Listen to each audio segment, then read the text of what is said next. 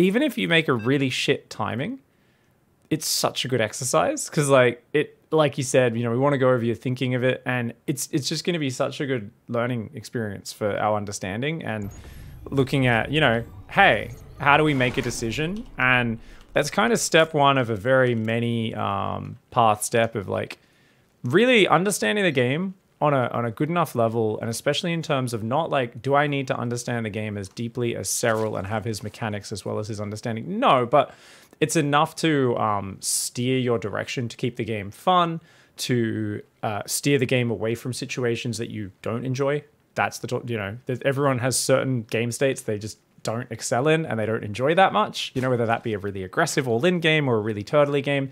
But, you know, you're just going to be expanding your knowledge to kind of say, hey, okay, I've been greedy.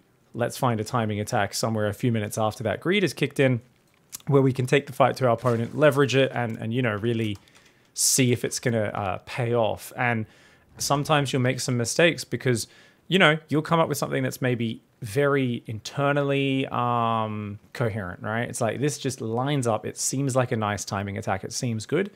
And maybe it is, and you've optimized what you're doing, but maybe in the meta, all the PROTOSS players are massing immortals on 2 base, and so, you know, going for a 2.5 base, just roach timing, just happens to be bad in the current meta.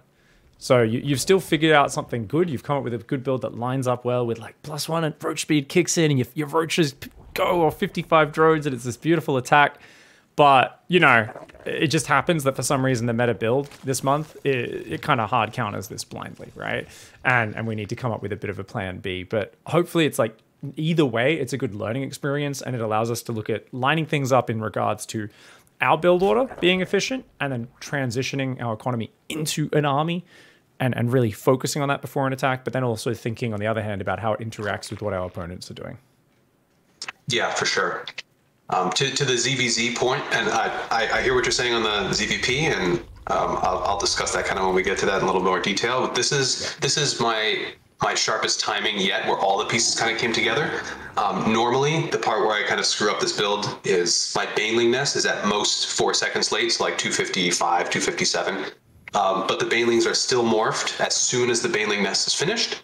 I usually have 4 Zerglings hidden across the map, and my attack always goes out right on time at 3:45. So I'm starting to keep things a little bit more hidden, and unfortunately, due to poor Overlord placement, my opponent didn't see this until it was way too late. Which is really common, right? Because you're here, you're setting up your Overlords really nicely right now. Looks like you're going to have pretty much 100% vision once this second Overlord finishes getting in position, which is obviously, you know, nothing could be happening yet. You've seen its hatch first, so it's not like there's going to be lings flooding out with lings feed yet. So this is like, look at the, oh, your Overlord positioning is making me really happy, mate. You're even checking the pillar above your natural, and his Overlord positioning is what you see from most players, even sometimes in GM, and it's shit. Yeah, he started to set the Overlord in the back. I actually worked out where I want to place the Overlords on all the maps. It didn't take too long to do, but just so I know where it is, so I don't have to think about it anymore. And then I have like 5 benchmarks that I hit: speed at 210, hatch at 237, Baneling nest at 253, morph Banelings as soon as it's done, so it's 335, and then the attack at 345. And if I give myself like a 2-second window. So if it's 2 seconds late, I'm still on time. And on this one, it came together just nicely. I mean, dude, I'm almost saying like that's almost even too harsh on yourself, but it's clearly paid off that level attention to detail, dude. Because I took out a D1 a master low masters on the EU server. I actually have the mirror matchup. We played the exact same build, and the sharpness really kicked in. That sharp cheddar, man. Very nice, dude. Unfortunately, we did run into a Baneling with our first lings there, as we were. Oh, and we did, funnily enough, we messed up control grouping our eggs in that we didn't control click. So we're building a few more lings here, and we're adding them to our control group. We didn't control click because we got lava on our hotkey. Doesn't really matter in this situation, and if there was ever a moment where it's like, hey, probably more important to micro the lings and the banes, I guess this was it, right? And we've taken objectively bad fights at the start, but your timing is crisp, your reinforce is solid, and this is exactly what I love to see, because what we see here is a really solid foundation, and all that matters, honestly, is like what can we add here is like, oh, okay, let's make sure we focus on those first guys as they go in a little bit more, right? So don't be caught still macroing when your lings run into the natural. Either don't build those last lings, or what I would do is probably just wait a little bit longer with those Zerglings, even if we pause outside the base. Unless we have like one Zergling way in front of the other Zerglings, basically just a slight timing adjustment in terms of like, you know, not running into banelings while your screen isn't on center and you're kind of still control grouping. Yeah, for sure. This is game 4 out of the 9 or so games that I played this build on. I mean, I played about maybe like 13 or so games of ZvZ over the last week, and a couple of them I got 12 pooled, and I kind of tried to work out a defense on that one. So thank you, some of the guys in the Pig Pan, for helping me out with that. Legends. But this is one of the sharper timings, along with game number 7 in that mirror matchup on the EU server. Awesome. So we could be rallying a few more of these lings in. What I love though is you're making banes and you're control grouping them steadily. Like we talked about this, I think last week, where it's like, hey, I was like, just use your control group, and we were like, sometimes you'll accidentally morph banes at home. It happens. It's not the end of the world. Is it perfect? No, but it is such a minute thing. The fact that you've been so steady at morphing banes and control grouping them is really beautiful. And I mean, your opponent's just getting overwhelmed here. Technically, they had almost a wall, and they had queens and banelings. This should have been an easy defense if they played perfectly. And yet they had great baneling hits on your first Zerglings and banes. They had like a 2-for-4 baneling trade. They had a baneling kill like 14 lings or something like that.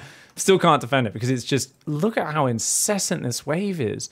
And what I love about this is honestly, dude, what you've done here is this is like, I want this to be like the manual for like the next time someone's going, no, it doesn't work, you know, because like you've actually messed up so much in the fighting, and even pros mess up so much in the fighting, but your actions are never freezing up and going, nah, shit, I ran into a baneling. It's like, there's more banelings morphing, there's more Zerglings building, your queens are injecting, there's more Zerglings morphing, there's more banelings morphing.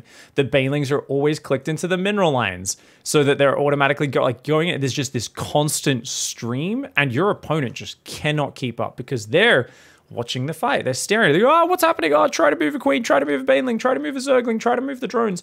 And you're there dictating when things happen. And it just really, like, the attention to detail on hitting your timing, but then even once the fighting starts, the fact that you've kept your composure and you've kept macroing, this is exactly what we want to see. This is fantastic, mate. Thank you. Thank you. I'm actually quite proud of this. As you should be. I do have a couple of questions on some of the things I've seen. There was, in game number 7, should we go look at that one? Sure. Let's go do that. This was the sharpest timing I've ever hit. It was actually ahead of all of my benchmarks by a second or two. But it was a good hold. I ended up losing this one. And the reason was because they had a spine in their defense, which I believe you call an anchor.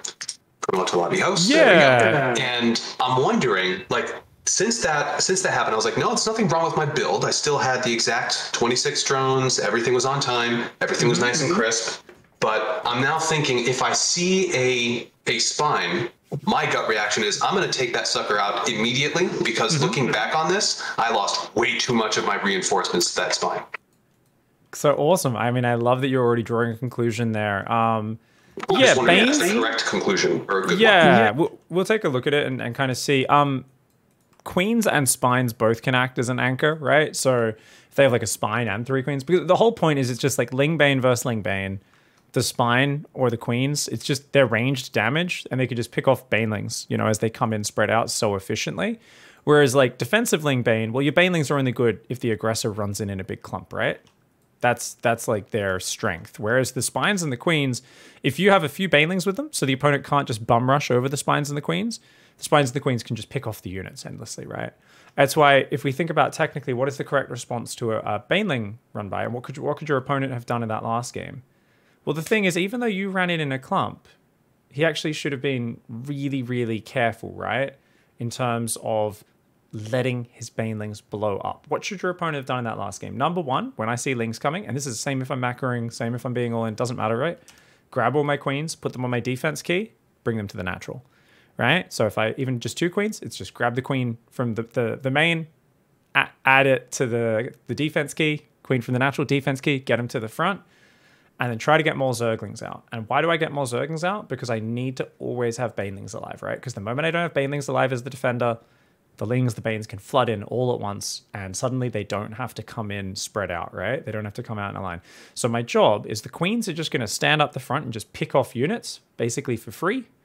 And my Banelings are just going to dance in circles around those Queens and just zone out the incoming Lings and Banes. But if at any point all the Banelings are gone, bam, 20 Zerglings can just surround the Queens and kill them. Banes can just run in a clump, click on the spine crawler. Only takes like 4 Banelings to kill a spine. It's not that hard. Just click on it and then they can run into the worker line. So it's kind of interesting to think about how if some like when I play against a pro player and I try to do a ling-bane pressure like this, and it's kind of laughable sometimes because they're so quick to pull their Queens to the front. They never let the Banelings blow up unless I run like 15 Zerglings into it. And I'm like, set your Banelings off on these 4 Zerglings, please. And the Banelings just run around behind the Queens in a circle. And I can't even get a single Baneling kill with 4 Zerglings. And I'm like, just let me in, be disorganized like most players on the ladder are. And you see them like methodically like, okay, I'm going to drop a roach horn to add to my Evo and Baneling nest, and 1 Queen will monitor the wall. And then I'll move my anchor over to make sure the 3rd survives as well. And I'm like, oh, this is just so perfect and methodical. And it's always good to look at and think about, hey, okay, so because we're just doing an attack, right? This is obviously not the most perfect play, just doing a giant ling-bane all in. Otherwise, we'd see it in every pro game. Thinking about kind of what can defend it, what their perfect response is. But on the other hand, if you are able to take even a bit of an inefficient trade, right? Say you get there's only 1 Baneling and some Queens. If you even sacrifice 10 Zerglings to just kill the Baneling, even though that's inefficient, if that then allows your next 20 Zerglings to immediately surround the Queens and kill them in the next few seconds, it's worth it, right? Yeah, for sure. So that's kind of something that you can start to think about in those terms. Okay, so this one, I saw the wall, I saw the spine. I just remembered your words last time. I was like, what if I do foresee a wall? So I just busted. And I was like, okay. I looked up the amount of Banelings. It's 11 Banelings for an Evo chamber, 5 for a spine crawler. And I was like, well, okay, time to bust this wall down. And it worked with some degree of success. Small just tip. the follow-up was not quite what it needed to be. No worries. Honestly, your opponent did a really sick build order. What's your MMR right now? Has it changed? Yes, it went up to 3-6 and then went right back down to 3-3 because I was a little tilted and tired that evening and I just went on a losing streak. So I'll get it back. Okay, so I'm going to add a little update here. I'm going to say April 1st. Obviously, I know it's March 31st for you, but and then so just in the top of the document, every now and then we'll just add like a little MMR update. And we can add that next time as well. Your opponent had really sick macro, dude. Like, I don't know what to say other than the fact that your opponent here just played like the sickest early game. Like, you shouldn't be able to kill a player who's done this well unless they really screw up. I just want to go back and appreciate that for a moment because I really want to point out how freaking crisp this opening was from your opponent, okay? Yeah, they were also very greedy. Like, they built a lot of drones. And even in the middle of this pressure, you'll see them continue to build drones, which I was very confused at. Which this is a lot of games. It's like if I take off that spine crawler, because that was the one thing that saved him. If I took away that spine crawler, then he's gone. This player, this is a ladder game, not a custom game, right? Correct. Yeah, because your opponent is playing like they're map hacking. Yeah, I'm pretty certain they're either map hacking or they do the exact same thing every game. But so basically he's seen the mass Zergling in production in his production tab hack, and he's now thrown down a full Evo wall, a roach horn, and a spine, and pulled his Queens to the front. So this could just be an exceptionally safe player. And to be fair, their droning in production is so good and their macro is so good that's what makes me hesitate to say it's a hacker, because a hacker would probably be more uncoordinated. But notice, once again, another player with trash overlord positioning. Your opponent has no vision of your Lings leaving the base at all. So what you're playing here is a lucky baboon or a cheater. Or maybe they're not a baboon. Maybe that's insulting, but to not have an overlord outside the base is like literally 101 of ZvZ, and your opponent by default though is going to have a spine and 4 Queens ready. You are fucked. This player played so exceptionally safe. They didn't even leave a hole in the wall with a Queen in it. This player went for a complete Evo wall off, roach horn in the back, and they've got a spine and 4 Queens. Now, keep in mind, most of the time when you go up against a Gastless Wallin, they don't have a spine, or if they do, they've only got 2 Queens. To have 4 queens they could bring to the front, and transfuse already saved up, and a spine finish, and you can't even kill the roach horn because it's behind the wall. And look at their drones. They've already saturated 2 mineral lines. They're going up to 3 gas. They have hit their droning perfectly. They have really hit a super tight build order. This player, and maybe they're just playing safe. I don't know, right? I'm kind of like, holy crap, because they're not really scouting too much. Though I guess, you know what? They did see a baneling nest early, actually. Ah, okay. So why did we let them see that baneling nest? That's the big mistake here. Okay. So you let 2 Zerglings just waltz into your base. Okay. So hot little tip here. Real simple. Always, with that queen out front, try to make sure you're in front of the Zerglings. Notice your queen's like just a little too far forward. And then try to bring your other queen to the ramp if you can. So that you can hopefully kill them before they see the baneling nest. If you here just shuffled that queen to the right just slightly, those Zerglings would have just derped on the queen in between the gap between the pool and the hatch, and she would have killed both of them, and they wouldn't have seen the baneling nest. Because you see, if you click on the Zerglings and press vision, their vision sucks. Zerglings have very low vision, nowhere near like an overlord or anything like that. Do try to deny that scouting if you can. Does it really matter that much? Not necessarily, but since you're hiding the baneling nest in the back, it would make a difference, because I think this is probably the one read where your opponent's like, I'm going to play mega safe because this guy's making a baneling nest and it's hidden in the back. Gotcha. Okay. Yeah, I can certainly work on that. Cool. I think at this point I was still trying to just get the build in my head, but yeah, that'll be my next point of. It's such a small detail. Bring the queens over, and the thing is, they still might like get past with the red hit point Zergling. So something that actually, you know, I'm going to go over that one more time because there's a little detail I realize that I do, and it actually massively ups the percentage of being able to block it. Because most of the time I'm too lazy to try to do like a queen plus a drone on hold position. Sometimes I'll do that on the ramp. I'll bring the queen from the main to the ramp, and like a rallying drone, I'll just hold position next to it, and the Zerglings can't get past if you position those two correctly. But what I find is an easier thing to do. Check this out. So if you look at the angle the Zerglings are coming from, right?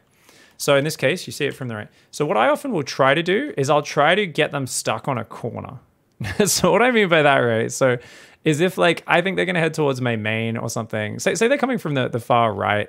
It's a little hard in this scenario. Let's imagine they were coming from the left. So imagine those Zerglings are running from, do you see where I signal? Yes. So imagine they're running from that gas, guys. I would go right up to the edge, but I'd leave a tiny gap between my queen and the little edge of the wall. And then like, as the Zerglings move towards that gap, I'd like shuffle to the left just slightly. So the lings would kind of try to squeeze between my queen and the wall. And you can open up on the stream as well, by the way. Just to I do have the stream open. Oh, you've got it? Are you looking at it? Yep. All right, cool. So yeah, if you have the queen like here and the Zerglings try to run down into this little gap and then you just shuffle the queen to the side to block it, and the Zerglings sometimes will just get stuck because they're like, I know I can fit through here, but they can't. Like if you do it perfectly, they just can't quite. So they'll just like literally just headbutt against the queen and the edge and both just get themselves killed. Otherwise, they have to go around, and basically that queen will kill one Zergling and get a hit off on the other one. And then likewise, if my other queen has come down by that point, Zergling's running towards the main, I'm going to try and put that queen on the inside of the ramp, right? Because then the Zergling has to go around. And once again, I could do the same sort of thing where I put the queen like right on the corner of the bottom of the ramp, and the Zergling's like, oh, can I get through here? No, I can't. And then he's got to go do, and run up the bottom side of the ramp. And if you just get one more hit off, or 2 more hits, usually it does mean a dead Zergling. Real minute stuff, not high priority, just a cool detail to talk about. Very good, thank you. All right, let's go. So, like I said, you're screwed. Your opponent happened to play the most ultimate safe build of all time. So, all we can talk about, though, is theory, which is, do you just go or do you wait for more units? So, when I said bust the wall, what I usually mean is just rally lings into it and just start breaking it straight away. Blow some banelings up on it if you need. If you're blowing up a proper wall like this, you need to always save a baneling to basically detonate the moment the building dies, because you got to get rid of those broodlings. Otherwise, they'll actually do a lot of damage to your Zerglings and slow them down a lot. The problem is, in this case, there's already 2 queens and a spine doing damage behind the wall. So this is very different to normally if you just immediately rally onto the wall, right?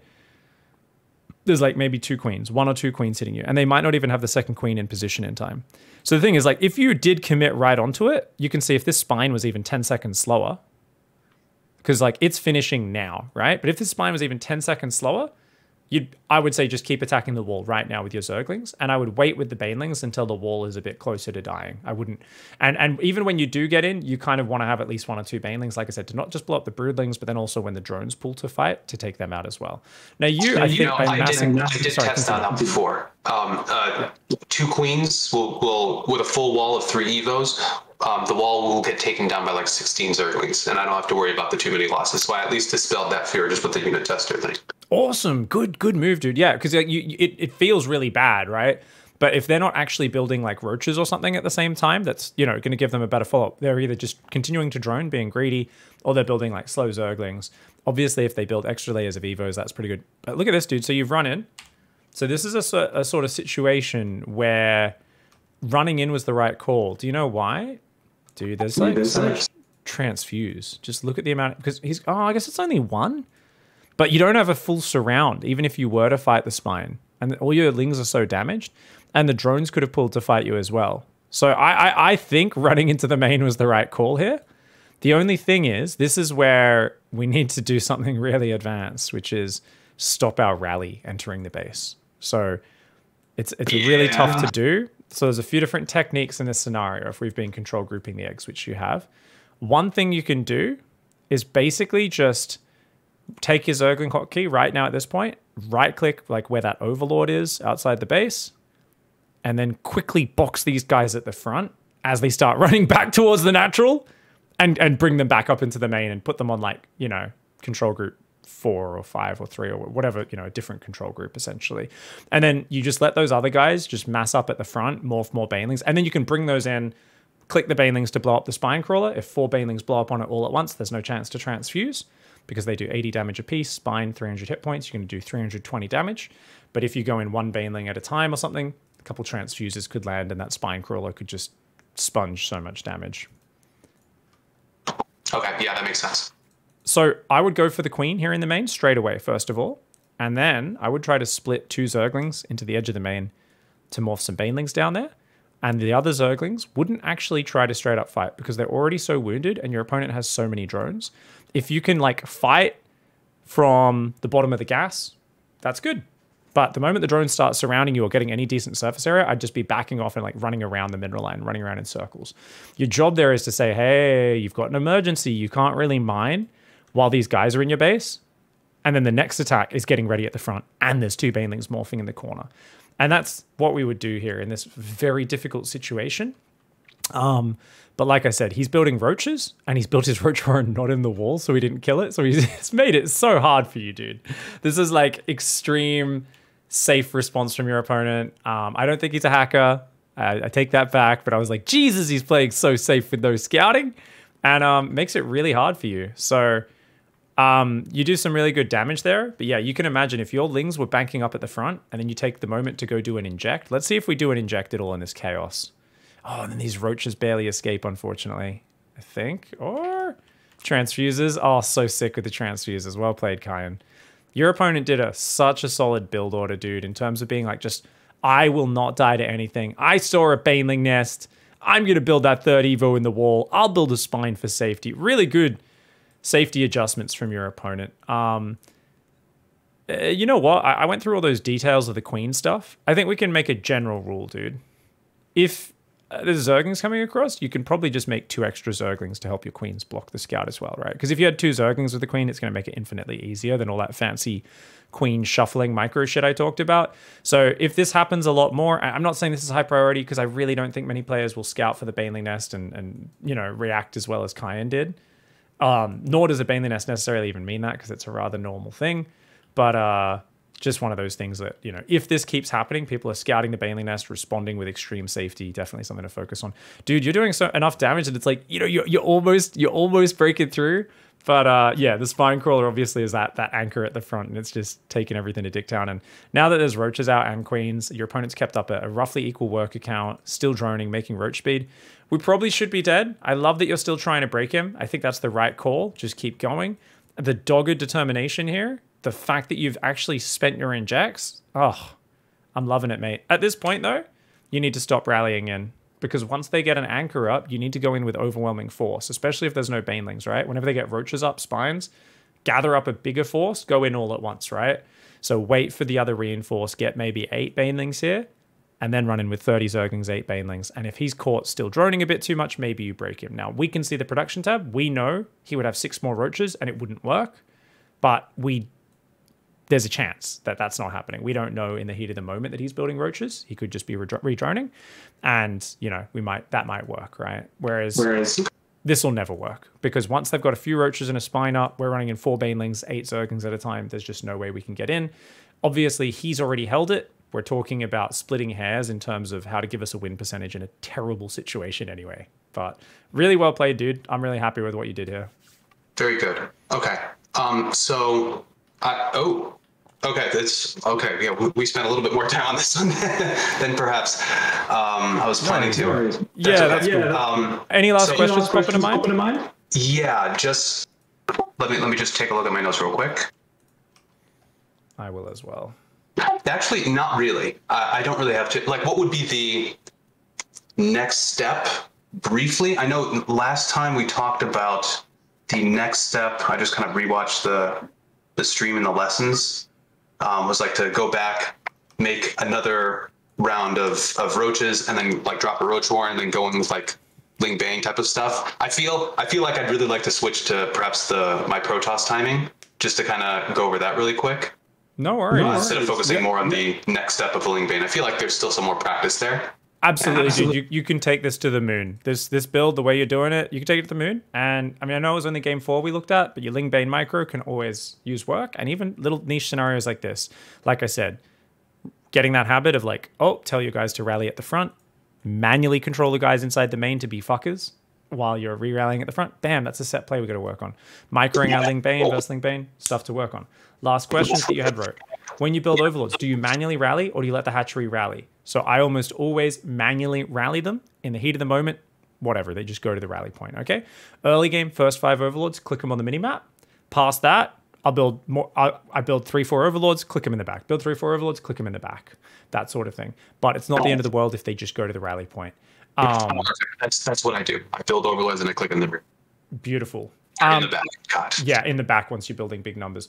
Why do we change the rally? It's just to make sure, because there will be times where you're so busy manually microing some units at the front that you've boxed or something like that. Especially the more you're box controlling, the more you get into advanced micro, the more you haven't given your eggs in order to come across the map for a while. So you might just realize you've got a bunch of Zerglings at home.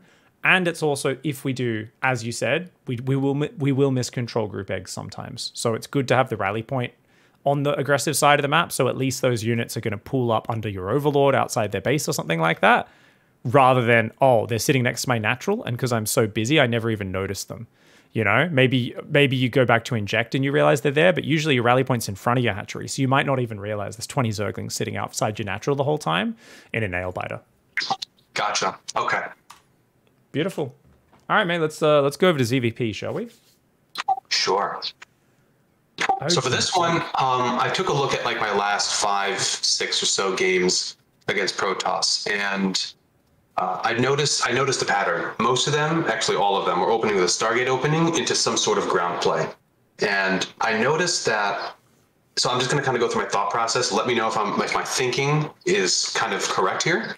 I kind of just took just 5, 6, 7, 8 minute drone counts and like army counts just to kind of see what was going on. And I noticed that before like 7 to 8 minutes, the PROTOSS has very few units. They're just droning, and they got like 5 ground units and maybe 2 or 3 air units. So I figured a nice timing could hit somewhere around between 7 and 8 minutes. I figured, okay, I can max on, I can get 3 base drone saturation, and then hit with like +1/+1 roaches with speed before 8 minutes on a nice little max, and just see what that happens, and then drone right afterwards. So that was kind of my idea. I was practicing this with Drac the other day, and his PROTOSS is, I think, maybe it just feels a little bit lower than where my Zerg is right now. But the point that I was trying to get was just try to harass me as much as possible and try to screw me off my build, because I wanted to try to do this under pressure. What did I got? Game number 3. So this is the timing that I came up with. If it's going to hit at 8 minutes, the +1 takes 117 seconds if we want to be exact, but roughly 2 minutes. Just make me the lobby host before we forget. Okay, awesome. All good. So I figured, okay, 8 minutes. That means the upgrades have to start at 6 minutes, which means the evos have to be dropped at 5:30, and then 5:30. Yeah. That's kind of the timing portion of this, and you'll see it's down a little bit, the ZvP timing evaluation in the document, and then I'll just have my internal macro clock or macro benchmark of at 6 minutes. Ideally, I want 66 drones, 5 hatcheries, and 8 queens. Beautiful. So that's kind of what I was thinking. I love that you backtrack the evos there, because one of the dangers of going for a 1-1 timing is you're waiting for 2 upgrades, right? And against a PROTOSS player, like you said, they might have a few units and then suddenly they have a lot of units because of the way PROTOSS naturally powers and tries to be greedy and then explode into units, right? So that's why the fact that you said, hey, I can't just throw these evos whenever, right? That's maybe a bit more okay if you're being defensive, right? It's like, just focus on your economy and throw the evos whenever you can afford them. That's fine. Definitely would have been a thing. So I think that's going to be really cool. You said you're going melee and +1 range, is it? Yeah, so for this game, this was the game I got some feedback. I was like, well, you got a lot of Zerglings along with this as well. Like, we noticed this pattern, and he said, okay, we'll try to go double attack upgrades instead of with the Carapace, because by that time I've got like Immortals and Stalkers. They didn't really care about the extra +1 armor. So and you've got some Zerglings at that point. It makes sense to just go with a melee. So I just you're doing like a pack of Roaches, some Ravagers, and a good number of Zerglings as well. Yeah, and that's so the funny thing is that's awesome, right? The problem is if you run into Zealot Archon, those Lings are literally worthless doing an attack, especially if they've got a shield battery.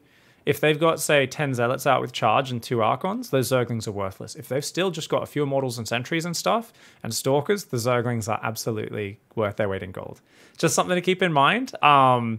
So against the Zealot Archon, we'd actually be much better off with a Carapace upgrade and being pure Roach Ravager. Just keep that in mind. So that's like a little note we can kind of...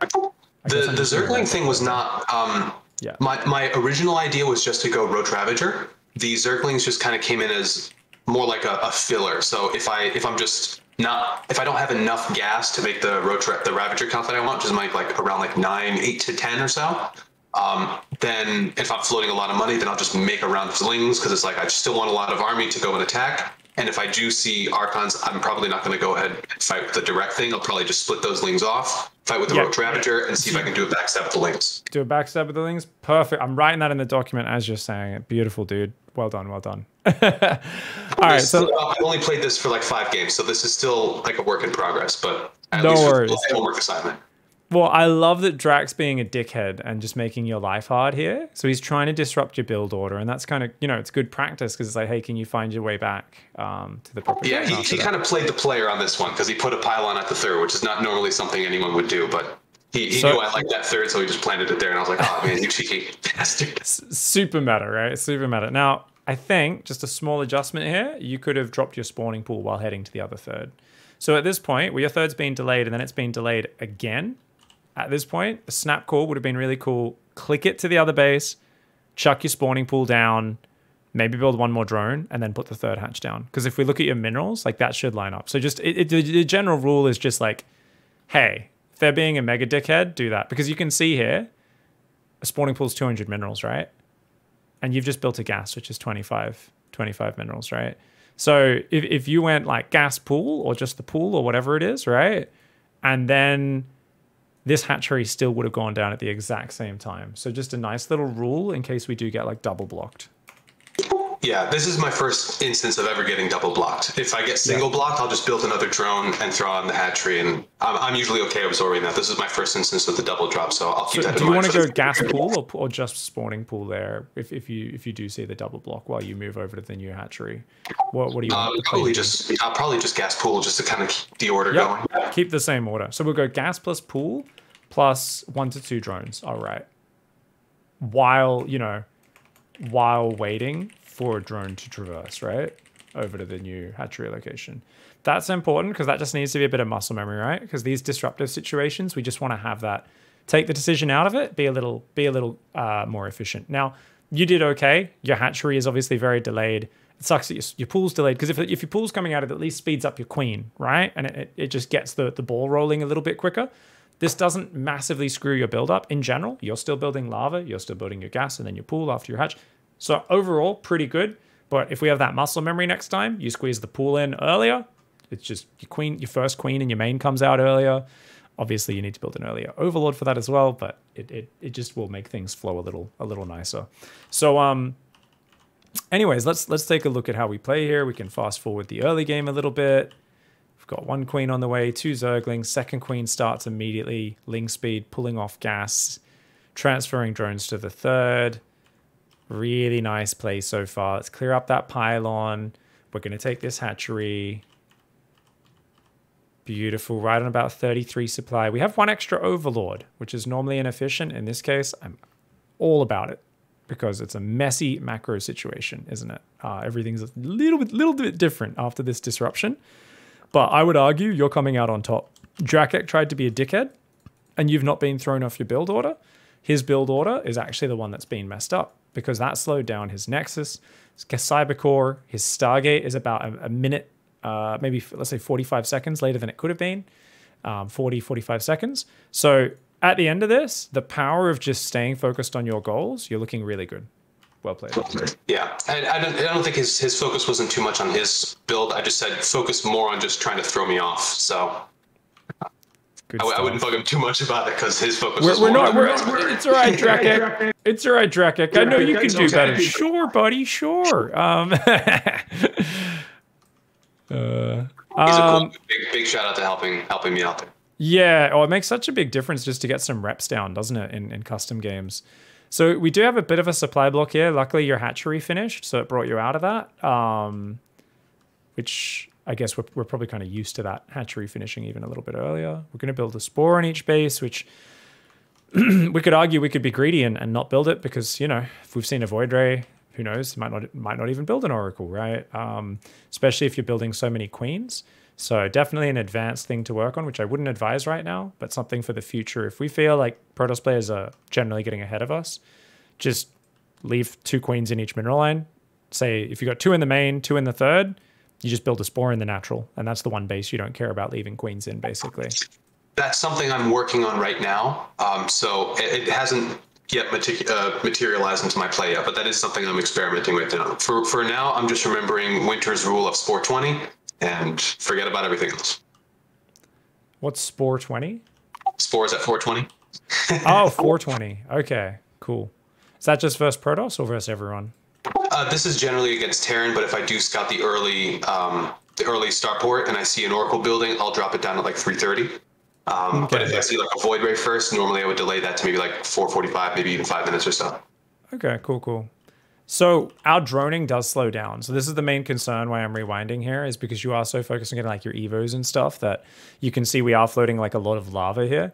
Now, if you need to get your upgrades, you need to get your upgrades for your timing. So it's actually kind of okay. It's just something we want to be aware of, is the fact that like, hey, we are building, 7 queens right now. It's a lot of queens. It's part of why we're so mineral starved, right? So maybe that 7th queen, that 8th queen, really not necessary unless we actually see multiple Void Rays. Because even if they come across with 2 or 3 Void Rays about this time, if you got 6 queens, 3 queens will beat that, right? And you can always bring a 4th or 5th queen, off these hatcheries if you need it. And then start building more queens. But I would just be a little hesitant around building 8 queens every game by default, because more and more with the patch, we are going to see more people play Stargate into ground or straight ground. And I've been running into players in Bronze to GM playing Protoss, and like everyone's just building 10 queens by default. And, they're getting annihilated by ground transitions and ground timings because those queens are just completely unnecessary, right? They're just not really the most useful unit. Now, don't get me wrong, right now it's a pretty good set piece, but we can scale it back just a little bit, potentially. And that would allow you to keep that lava drone machine rolling just a little bit smoother. So what do you feel about that? Maybe stop at 6 queens just as a default, and then only build more if you need it? At how many queens? 6 queens total. I can do that. I feel good about that actually, because that is something I noticed. If I'm just doing like just a macro warm up, just in a game like easy AI, then I can get to 66 drones by maybe even as early as like 5:30. But you do bring up a good point. I hadn't even considered it, of the queen count eating into my minerals that should be allocated for drones, because I did notice that my droning feels a little slower, and I wasn't able to kind of figure out why. Yeah, I mean, you're rushing your evos and your gases to make sure you can get the upgrades and into the roach production, which is good because you've kind of adjusted your gas timing. This is not, like I said, just a purely I'm sitting back and just trying to get my drones up as quickly as possible. You've focused on the upgrades, and that's giving you a crisp timing, which is what I'm very impressed by. It does come at a cost a little bit, but if we can scale back even one of those queens, 3 more drones, right? 2 queens, maybe you stop at 5 queens, that's 6 more drones, right? So it's up to you. If I'm playing someone who's playing pure ground, and if they don't have a warp prism, dude, I'm gonna stop at like literally 3 or 4 queens. Like, I'm just like, I got two or 3 creep tumors out, and that creep queen now becomes my 3rd injecting queen. We're good. I just want more drones and fighting units and stuff. And obviously, if there's an Archon drop running around, I get a little bit more antsy with it. I'm like, all right, build 2 more queens, deal with this Archon drop, you know. Go up to 5 or 6 if there's, you know, multiple void rays coming in. But definitely just something to keep in mind that you can do, especially since you're building safety spores as well. So let's just say 6 queens for now. We can potentially make it 5 in the future as well. Now, as it is, you've gone to 6 gas. You did end up with the macro hatch and the 4th base. We should not really need a macro hatchery with this build. However, so is this something you do every game, or was this more just like, hey, I'm floating some money, let's chuck a macro hatch down, keep the machine rolling?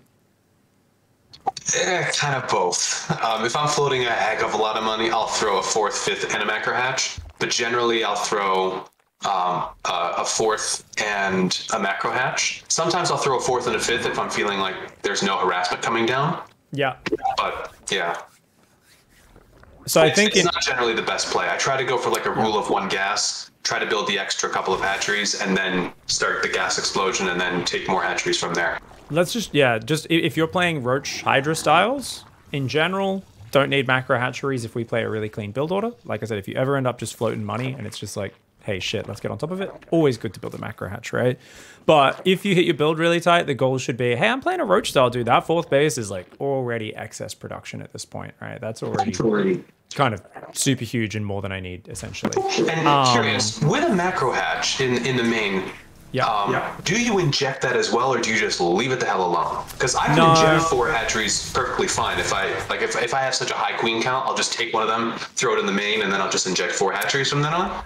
I can do that. I haven't gotten into the habit of doing it, but I'm just wondering your opinion. I wouldn't advise it, actually. So something I started just doing in like my ZvT, and I'll probably do it in all my matchups, is rather than the double hatch in the main like Dark does, where he just literally grabs all of his queens at some point and just starts queuing injects across every hatchery. Like, he just goes to his main and just queues injects on all 3 hatcheries because he uses camera locations. And at some point, he gets lazy and just puts every queen on 1 control group, and he's like, I'll queue up like 8 injects or 15 injects across these 3 hatcheries in my main. That's easy. But it's not, and his injects effing suck under pressure. I love criticizing Dark because he's literally the best player in the world in so many regards. Like, I absolutely admire his play, but he's riddled with inefficiency. It's much better to put that hatchery out here at your 3rd, or in between your 3rd and your 4th, 3rd and your natural, something like that, because then your queens are always nearby. So that pops up, and you can just be like, dump a bunch of injects into it, dump a bunch of injects into the 4th base and the macro hatch at the same time. Voila! They're both going to produce. And that way you don't need to add anything to your system. You can still just be injecting off 3 hatcheries all game, but there's a one-time take those creep queens, dump some extra injects into them. They're going to turn into the automatically producing lava fountains. That's interesting. I never considered a macro hatch at like the 4th or 5th base location. Yeah, not 4th or 5th, probably like in between the 3rd and the natural somewhere is pretty good. Obviously, this map's a bit funny because it's kind of in between the 3rd and the 4th, I guess. But yeah, somewhere out in the middle area, because it's rare that it's going to go down there. Obviously, try not to create like a wall off with it that they're going to use as part of their push. It can be annoying, but that way it's rallying closer to the front. It's just closer to those creep queens, which they always have an excess of energy at a certain point in the game, right? So whereas getting a queen all the way back up into your main, it's just a long way for a queen to walk in a high pressure game. So I think that's the way to do it. Gotcha. And then as soon as these 10 roaches pop, I think I leave. Yeah. So you're droning behind this. Let's pause for one moment here. In your notes, you've said, I drone, I build a spire and an infestation pit. What's the next plan, though? You don't have one, right? And that's fine, but let's map one out really quickly in your notes. What do we do behind that? I figured I'm just gonna add some more tech. So Aspire, because Aspire is always nice against pretty much every matchup. And just in case if what do you call it? A carrier transition or a sky toss transition, I want to be prepared. I don't want to get caught with my pants down. I like the addition of the infestation pit, so I can go for hives, for vipers if there's disruptors. So yeah, it's mainly just to get to the vipers. Just that way I can deal with some of the annoying PROTOSS shenaniganry that I see. Okay, so we're always going to go straight to Hive for Vipers, because that's going to wreck Disruptors and Colossus, and we can also abduct Immortals, Archons, Blinding Cloud's good. It's a general really good complement to a heavy Roach army, right? Whether we add Hydras or not. Are you going Hydras usually after this? To be quite honest, I don't know. I just thought, let's just go to Hive because Vipers are good, and I just don't want to die to Disruptors because I have a lot of trouble with them. I don't really have a follow-up on this one. I was just, let's just get this timing done. I'll kind of wing it from there. But I don't really have a plan afterwards. I haven't kind of thought that. There's two ways we can do it. We can add the Hydras to round out this meaty ranged army, add Vipers and just be like, it's just Roach, Hydra, Viper, possibly adding Lurkers. Or we can do the way you're doing it, but go, okay, we'll still go the Infestation for the Hive to get Vipers. And if they have air, we'll go Corruptors. Otherwise, we go to Broodlord. So it's just Roach, Ravager, Viper. Corruptors are only an option versus air into a Broodlord swap, and you just do a big Broodlord push with like Mass Roach, Ravager, and like 10 Broods if it's pure ground. Yeah, that's actually, thank you for reminding me. That's actually what my original plan was. If I see a Robo and it's pure ground army, I want to go Broodlords because they just completely trash over anything PROTOSS ground. The only thing is I never know how much to make, and you just answered that. 10 Broodlords, I think? Yeah, I mean, whatever you can get. Basically, the idea is, and especially if they're very turtled up, if you could be greedy and morph them halfway across the map, that's good because they're very slow, because it really is a timing attack. It's like, hey, hopefully they don't see this at all. Bam, morph them. Bam, you've got Broodlords sieging their base, and you just keep your Roach Ravager under the Broodlords, but not running in front of the Broodlords. Too many players basically let their Broodlords all hit a gateway while the whole ground army runs past, chases the PROTOSS army in, dies piece by piece in the batteries and the cannons on its own, and then they can deal with the Broodlords on their own. The Broodlords are such a pain in the ass for them to deal with. They're your siege tank, they're your ranged unit that forces them to come to you, and if your opponent's blinking into Mass Roach Ravager, trying to run Archons and High Templar and whatever else into Mass Roach Ravager, it doesn't go too well for them, whereas we know what happens when we run into their Storms and their Archons and their shield batteries and stuff like that. So the Broodlord is going to really be just an absolute destroyer of any PROTOSS ground army, okay? Okay, so, and I guess, are these Broods like not going home? They're there to just push, and then the Roach Ravagers that are kind of just basically provide cover. Like if they start coming to the Broods, it's like, get away from me, throw a couple of defensive vials. Ideally, they just try and fight you, and you're like, cool, I can just A-move my Roach Ravager, and the Broodlords always get their own control group because you want to start a step backwards, because Broodlords shoot very slowly, but they only need to turn around for like a fraction of a second to shoot. So they're like a unit that should spend 80% of their time running away from the opponent during a battle, and like 20% turn, throw a Broodling, keep running, turn, throw a Broodling. And that way like Archons and Stalkers and stuff can't really get underneath them. So that's something like you'll see a lot of noobs just throw their whole army on an F2 and they just A-move it. And like either, like I said, the Roach Ravager runs way in front, or the Broodlords go too far forward and they like just have an easy blink forward and focus them all down kind of thing. And you're like, oh. Whereas if you start to step them back, they can't really get hit by Storm at all. The Stalkers will blink and kill one, and then they're out of range of the Stalkers, and the Stalkers are all surrounded by Broodlings and Roaches and dying. And like, is this a general rule for Broodlords? I was not aware that they were supposed to be microed. Absolutely, yeah. So this is like the thing where like everyone's like, Broodlords aren't good, man, and I'm like, it's kind of like they don't say that as much as about Ultras, but it's like, yeah, it's actually really funny. So when you're leveling up in the ladder, I'm always like, Broodlords are like the best unit ever. But until you're playing mid GMs, most players don't know how to put them on their own control group, so their Broodlord micro is just absolutely appallingly bad.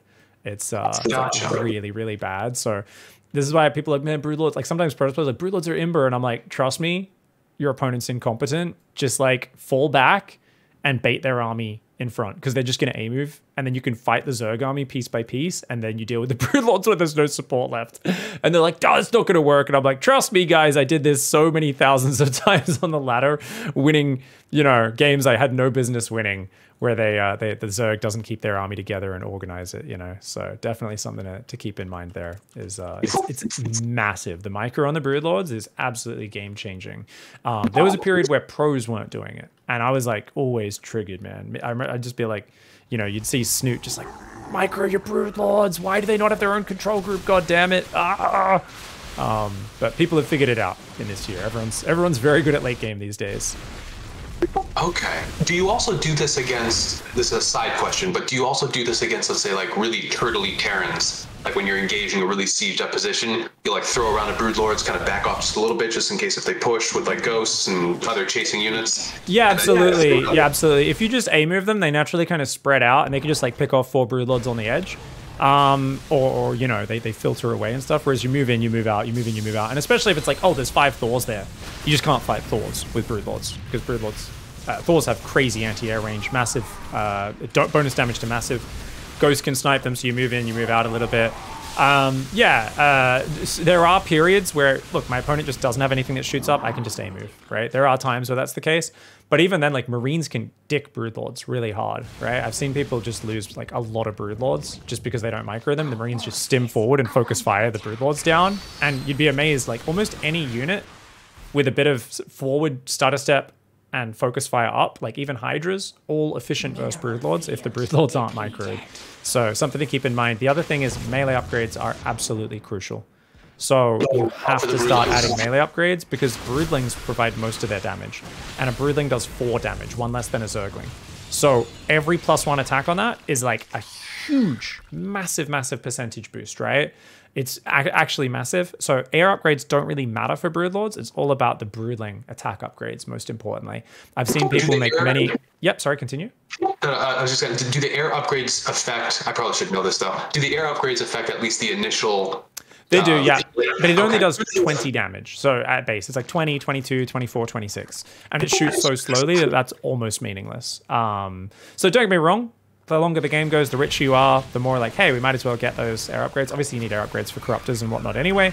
But if it's just broodlords and roaches, say you just added a brown, it's like, make sure you have at least +1 melee. Luckily, PROTOSS players don't build a lot of armor upgrades. But if you are playing against the rare double forge boy, well, holy shit, dude. If they have like +2 armor on their stalkers, your broodlings are doing 1 damage a hit. And you're like, why aren't these stalkers dying, man? Whereas you have the +2 broodlings, oh, they're doing 3 damage a hit to the, or 4 damage a hit to, no, 3 damage because of the base armor, which is way more. So it makes a huge difference in terms of that. So a general rule I have when I'm playing these sort of styles is I usually probably wouldn't ever go +3 range. But it depends how committed you are or how the game flow is, right?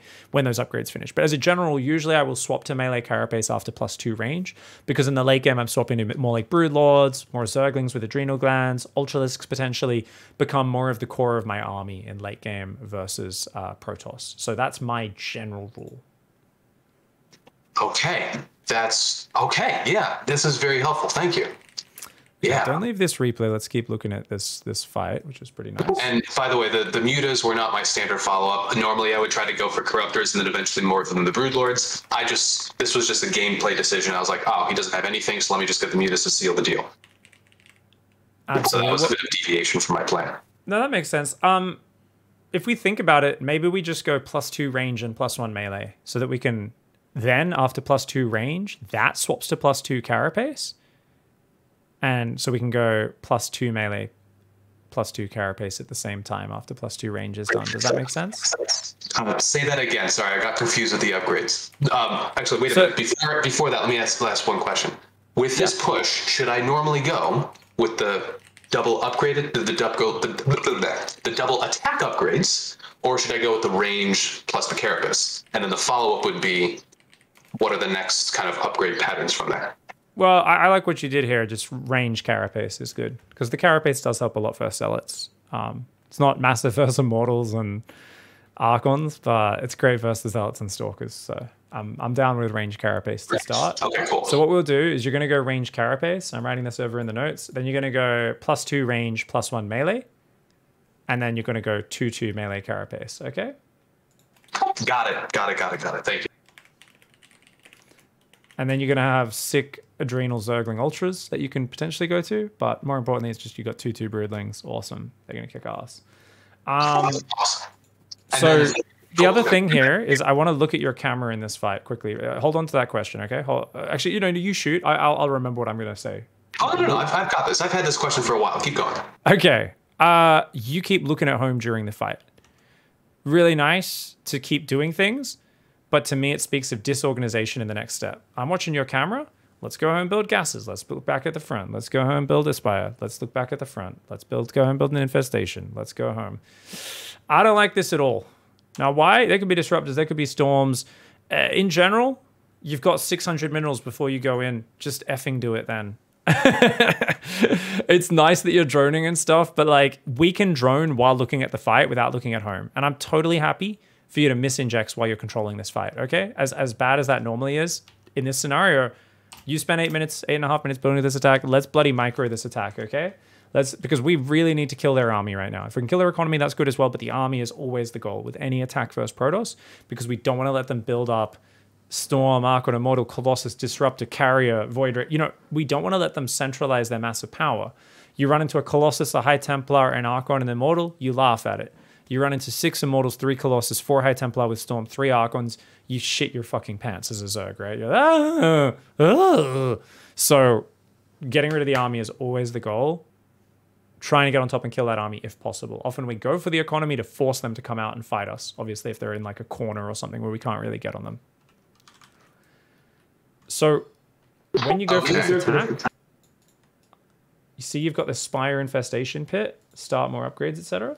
What are we going to write? Spire Infestation Pit plus 4th base gases. So this should be done like my army moves out, and then as it's moving out, then drop those things, and then we engage, and then okay. And because you don't need to look at home to drone, so let's drop Spire Infestation Pit 4th base gases at this point, or even a few seconds earlier, where we are in the replay.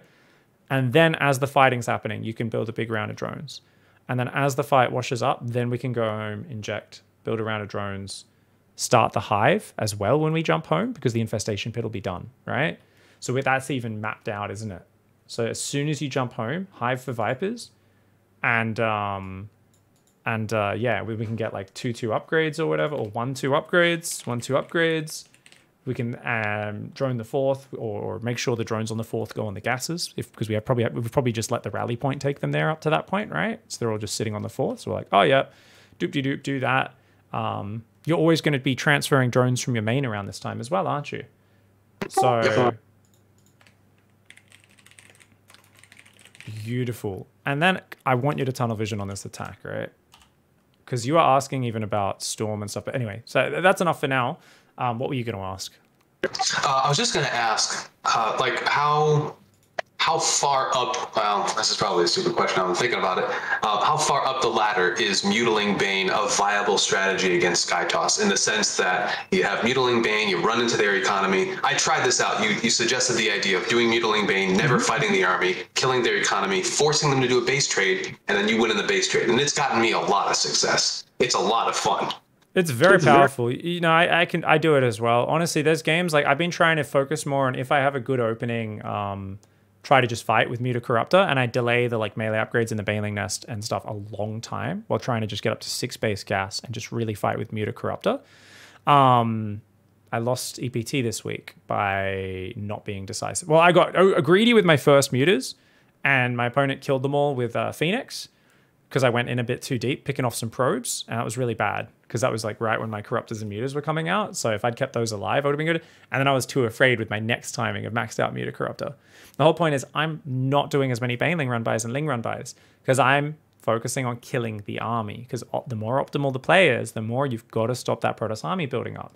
However, what I know I would have more success with, except when I'm playing the 6k plus Protoss players, really, like the really, really good Protoss players who are all quite high GM, I know if I just made more ling-bane, I'd probably be more successful, because it's like more constant risk-free aggression where you're just clicking things into mineral lines from all sides. And I know that's like a strength of mine, and it's something a lot of SkyToss players suck against, because they can't F2 their army, like they've got to split it, and that's really hard. Their brains usually melt a little, a bit of an aneurysm. Obviously, jokes aside, it is seriously something where it's just waves of Ling here, Bane's there, Muta's in the main. It's just harder because they're just dealing with more prongs, whereas just using one squad of Mutacorruptor and like picking your fights is it's a bit more technical about picking when to engage and trying to like oh, there's a void ray exposed, pick it off, run away, that sort of thing. Oh, find an angle, pick off 3 probes, when to commit, when not to commit. It's a bit more knowledge, whereas the ling-bane can be a bit more haphazard, where you just like, roll it in, roll it in, roll it in. You know, it's just never stop, never stop. Oh, cool, I have 85 workers, and now I can just make like 30 muters at once and actually like just jump on these void rays. Awesome, you know? Okay, cool. That makes sense. I'll stick with this then, because I want to try to learn more on how to fight the PROTOSS army, because that's definitely a weakness of mine. And then maybe like next session we can kind of work on some ZvT stuff, because it used to feel like my strongest matchup, but now that I have plans for the other 2 matchups, it definitely feels like my weakest now. Awesome, mate. I think you're doing really good though. In you know, you've worked on this timing attack simply by having that plan for the next step as well. With if it's just ground, we're just adding Vipers, and it's just, hey, round 2 of Roach Ravager with Vipers come in, right? And then you've got your Broodlords preparing behind that as like almost round 3, right? Because especially if it's like Stalker Colossus, dude, Roach Ravager Viper ruins it. You just deduct all the big units and it's just Stalkers then. Feels so good if you can pull that off. So we can think of that as there's a second attack now, and then a third attack with the Broodlords versus ground versus air. It's just going to be Roach Ravager and then Corruptor's Viper coming out. Obviously, Parasitic Bombs versus Void Rays. Otherwise, trying to use Abducts where we can. If you can take the fight, just diving on top and shift-clicking carriers or whatnot is pretty nice. So, yeah, dude. Pretty good economy build-up. Definitely enjoying it. Shout out to Drakek for trying to disrupt you. If Drakek's watching, Drakek, stop building Stalkers, mate. You could have given Mr. Oak a much harder time if we weren't building Stalkers here. Awesome. Well, thank you so much for the tips, and I'll keep my eyes open for a good TERRAN timing if I can figure one out. And yeah, I look forward to showing off a much more tightly executed PROTOSS timing, hopefully on the ladder. Heck yeah, dude. No, really well played. Very impressive, the attention to detail with the Zerg versus Zerg, the ZvP as well. So you're definitely on that improvement road right now. Keep it up, dude. Awesome. Thanks so much. Take care. All right. Catch you next time. Have a good one. Oh, wait a minute. Hold on. Are we gonna set up the next time right now, or we're gonna do this? That's a good idea. That seems like a thing smart people do. Do you want to do the same time next week if it's available? Let me check the calendar.